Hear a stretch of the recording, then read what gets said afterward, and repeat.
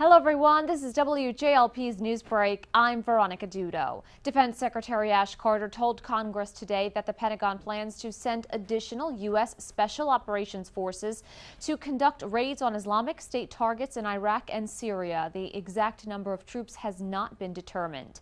New Jersey Governor Christie remains on the GOP campaign trail. Today he is in New Hampshire for his 50th day of campaigning in the state. Just this week, Christie received a crucial endorsement from New Hampshire's largest newspaper. Starting today, salt shaker symbols must be displayed on menus at chain restaurants in New York City. It is the first city in the U.S. to make the requirements. The symbol will appear next to items with more than the daily recommended limit of sodium. For more on these stories, visit app.com.